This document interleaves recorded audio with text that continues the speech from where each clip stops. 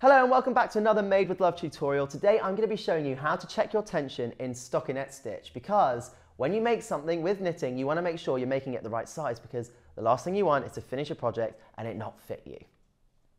So here I have a tension swatch in Stockinette or stocking stitch, and I have done a little duplicate stitch T on top, which is lovely. There's another tutorial for that. But I'm going to show you how to check your tension.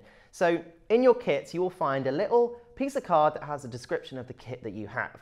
Now, it's not just a little description, it's actually a 10 by 10 square which you're going to need in order to measure the tension of your garments. So you can create a little tension swatch to get practicing your stitches, but in order to measure the correct tension, all you have to do is place this piece of card on top of your work.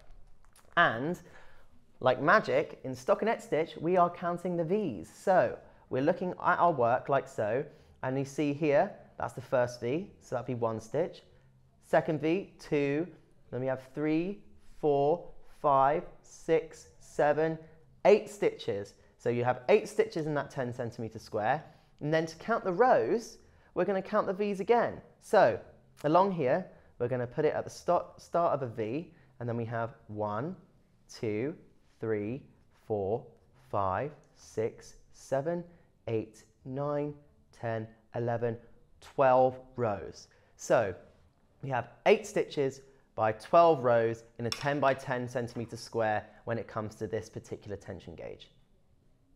Thank you for watching that Made with Love tutorial. I hope it was useful to you, but if you need any more help with your knitting or anything crafty, we have plenty more tutorials where that came from. So for now, keep making with love.